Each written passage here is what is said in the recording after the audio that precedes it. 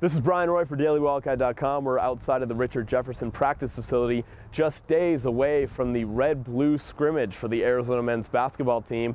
It'll give everyone a first look at these brand new Wildcats. Certainly many new freshmen, new faces.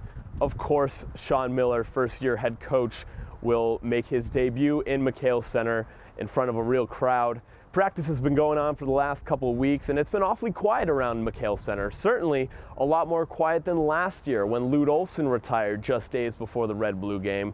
A lot more stable feeling, but that's just in the coaching staff. We don't know how these players will react to a real atmosphere and how the freshmen will fare. There isn't much to work with this year. You've got Alex Jacobson coming back. He'll be a redshirt sophomore, but really nobody saw much of him last year. A little rough around the edges, and of course behind Jordan Hill, he really didn't get too much action. Then of course you got the 6'10 freshman Kariel Nzako. Who knows how he's going to be like. He's just a freshman. He hasn't played a minute in college basketball, but Coach Miller may have to look at him to play some minutes depending on the opponent.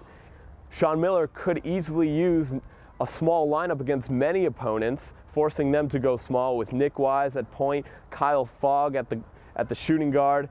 Then you've got the front court. You've got a few wings, a few oversized athletic freshmen that could do some work. You've got Derek Williams, Solomon Hill, that could easily pair up with Jamel Horn, another wild card. We saw a lot from him last year towards the end of the year. He needs to be consistent this year if the Wildcats want any front court depth.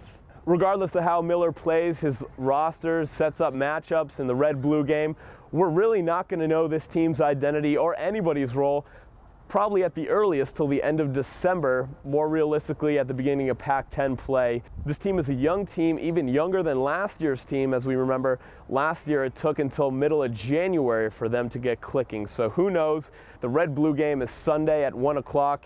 Don't expect many answers aside from the roster and pairing up numbers with uniforms and faces. A lot of new faces here with the Arizona men's basketball team. For DailyWildcat.com, outside of McKale Center, I'm Brian Roy.